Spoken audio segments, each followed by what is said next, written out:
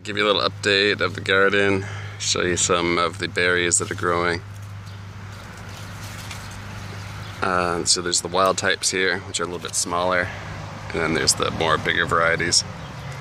Both tasty. Different advantages to each, but I mostly want to show you the update on the garden bins. I mean the garden barrels here. So if I can't get in focus. So I had originally 9. There's 4 original ones left at the very back, and then there's 18 added to those 4. And I'll just show you how they're doing. You know, you're getting a lot of square footage of planting surface. You're getting 22 square feet into 4. So you're getting plants, you know, right around the whole thing, which is nice. And then you're not having to bend over, less weeding, etc. This is the clay Oya, which is 2 terracotta pots silicone together to create a watering vessel. How it works is that you fill this up with water, and then it weeps through the porous clay wall without overwatering the soil. So it's just like a timerly slow weeping sort of device that enables you to not water so often. Because the barrels are coated in plastic on the sides, there's a lot less weeding to do. And the weeding you do on top, you don't need to bend over for. What this does also is prevents rabbits and like dogs from digging into the garden. Rabbits can get the bottom level, but they can't really reach much higher than that. So you plant the things that they don't like on the bottom and basically go from there. What else can I show you? Give you a quick tour through the barrels area. So you can see they're all starting to green up, which is encouraging. There's 40 planting pockets on each, and you know, between 5 and 10 berries on top. So you're looking at 45 to 50 approximately strawberries on each, and this is an Albion variety, or day neutral ever-bearing variety called Albion. I'll just bring you a little bit closer to the bins I planted, a few weeks back.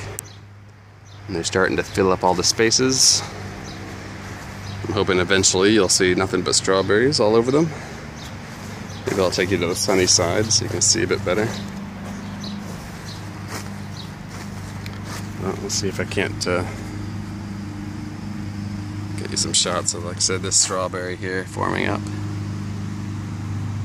Some starting up here. Lots of flowers, etc. But you can see, like, this one's a lot further behind than this one. In a few weeks it'll look much better, I hope. Anywho, thanks for watching the old update, and I guess I'll show you a little bit more just because I'm here. This is the older generation garden bin. It's got poppy and dill, a nice green leaf lettuce here. This is an old parsley. This is an actual pear tree. I'm gonna try to grow a pear tree in here from seed. This is radish, starting to form up down there.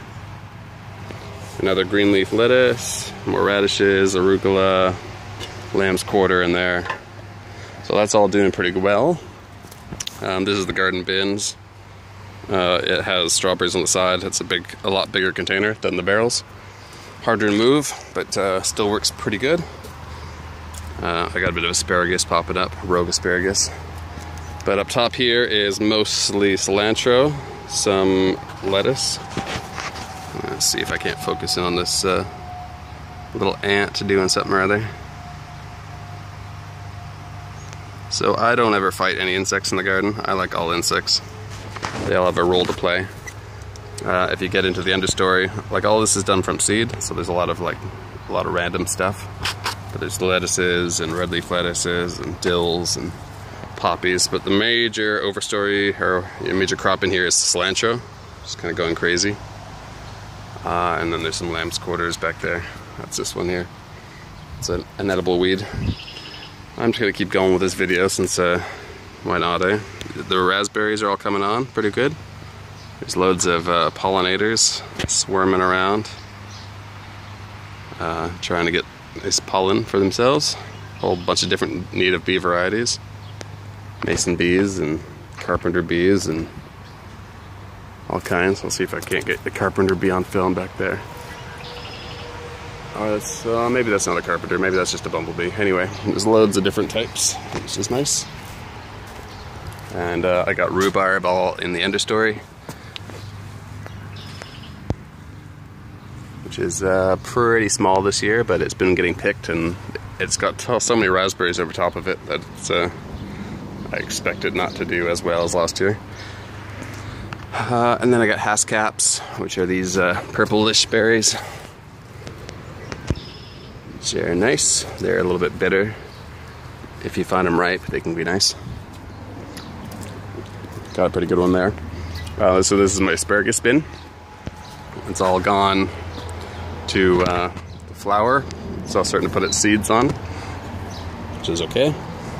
Mint down there. For some reason my blueberry's suffering. I guess it didn't get enough water, but it's alive still, which is good. As I showed you, there's a bunch of strawberries on this bin. This is all blackberry, thornless blackberry bush. And all the pollinators are enjoying these blossoms, as you may see. I'll show you the it's all green leaf lettuce.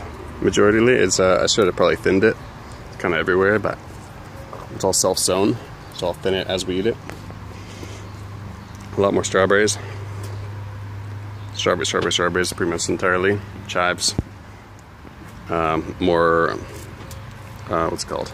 Cilantro.